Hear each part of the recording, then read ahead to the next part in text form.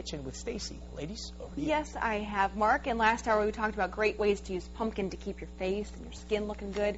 Now we get to eat it, right, Stacey? Yes, we're going to put it into our mouths. Yes, this morning on EcoWise we're talking about a vegan-friendly Pumpkin pie. which is great for this time of year. So let's get started. In case you have vegetarians coming to your Thanksgiving holiday table, let's talk about what makes a vegan pumpkin pie vegan.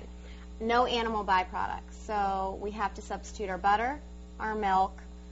We're not allowed to use those, or our eggs. Vegetarian and vegan are two totally different things, so don't kind confuse of the same, them. But Vegans are a lot more strict. So in place of our butter, our eggs, and our milk, we're going to either swap it out with one of two things. You can do this two ways. I've included both recipes. You can use tofu, which most vegans do. However, if you have many more people who are not used to eating tofu products, I don't recommend this way. Tofu can a little be different, scary. A little strange. So you can use, the recipe we're using today has soy milk in it. You can also use almond milk, which has some great flavor Which is in a it. big thing in our household because my honey bunny cannot drink milk, so this is great in a lot of recipes. Just cereal, it's wonderful, so I can recommend that. It's wonderful stuff. If you are using a soy milk or an almond milk, you need to use cornstarch as your binder. Okay, so what we're going to do is, again, I went to Aldi's this weekend. They have a lot of great products. You can do two pies for under $10.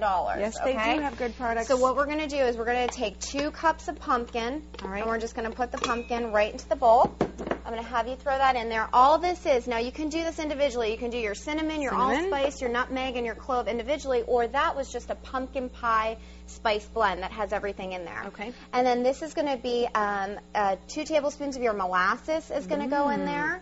Wonderful. And then that's your milk. The soy milk. Right? And then your cornstarch is going to go in there again as your binder. So the vanilla flavored ones, some of these soy milks come in different flavors. It's okay to use them, right? I use the vanilla because I like the flavor that's in it, and then you don't have to worry about putting your vanilla. Now, I didn't bring my handy-dandy mixer. That's okay. So what you're going to do, though, you're going to want to blend this. You're going to want to blend it with a blender. In addition to that, if you want, this is just my little twist on the recipe. You can't find this at Aldi's, but you can find this in your grocery store. It's an organic vanilla pie pudding filler. And that box can go right into the bowl.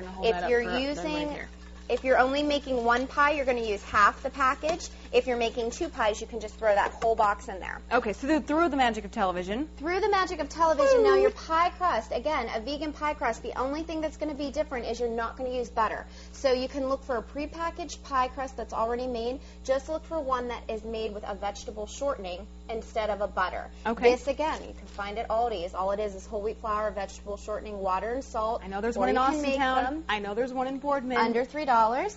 I go there all the time. And ta-da, this is what it comes out with. All now, right, let's give it a try. You can try it. I do want to say, with this kind of pie, you're going to want to bake it for about 30 to 40 minutes. You're going to want to put foil around the crust so that the crust doesn't burn.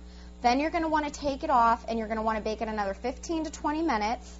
And then you're going to let it set overnight. You're going to want to give this puppy about a day to set up. I wasn't really listening to anything you said because it's really good. Yeah, it really is. It's really very good. Really, you're not missing a whole lot of anything. No, you're not. And again, because time constraints, I did put a vegetarian, not a vegan, but a vegetarian stuffing mix that is really great.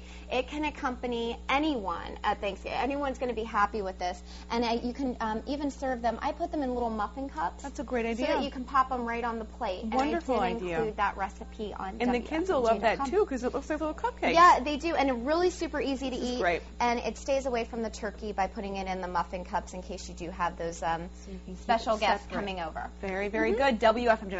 You'll find all of these recipes already there.